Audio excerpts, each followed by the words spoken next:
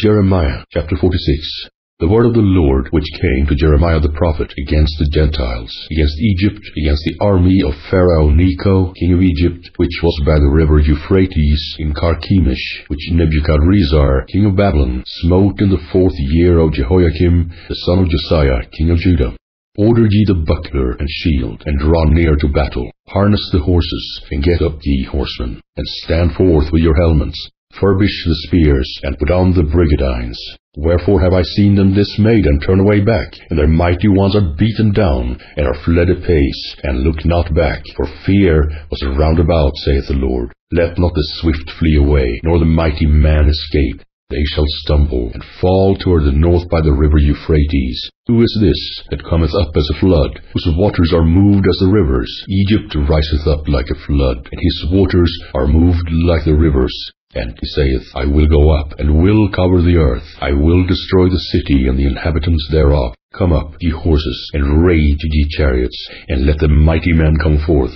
The Ethiopians and the Libyans that handle the shield, and the Lydians that handle and bend the bow. For this is the day of the Lord God of hosts, a day of vengeance, that he may avenge him of his adversaries. And the sword shall devour, and it shall be satiate, and made drunk with their blood. For the Lord God of hosts hath a sacrifice in the north country by the river Euphrates. Go up into Gilead, and take balm, O virgin, the daughter of Egypt. In vain shalt thou use many medicines, for thou shalt not be cured. The nations have heard of thy shame, and thy cry hath filled the land. For the mighty man hath stumbled against the mighty, and they are fallen both together.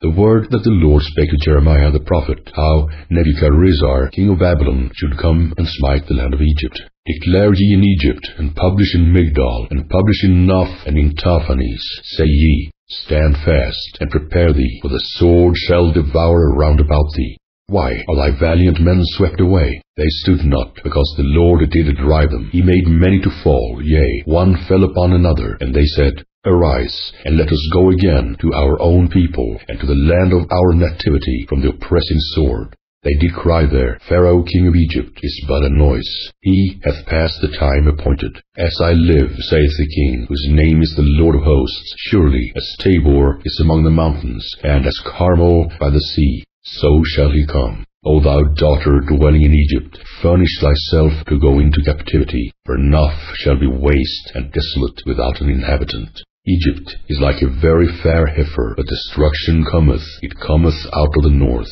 Also her hired men are in the midst of her like fatted bullocks, for they also are turned back, and are fled away together. They did not stand, because the day of their calamity was come upon them, and the time of their visitation. The voice thereof shall go like a serpent, for they shall march with an army, and come against her with axes, as hewers of wood. They shall cut down her forest, saith the Lord, though it cannot be searched, because they are more than the grasshoppers, and are innumerable. The daughter of Egypt shall be confounded. She shall be delivered into the hand of the people of the north. The Lord of hosts, the God of Israel, saith, Behold, I will punish the multitude of No, and Pharaoh, and Egypt with their gods, and their kings, even Pharaoh, and all them that trust in him. And I will deliver them into the hand of those that seek their lives, and into the hand of Nebuchadrezzar, king of Babylon, and into the hand of his servants. And afterward it shall be inhabited, as in the days of old, saith the Lord. But fear not thou, O my servant Jacob, and be not dismayed, O Israel, for, behold, I will save thee from afar off, and thy seed from the land of their captivity.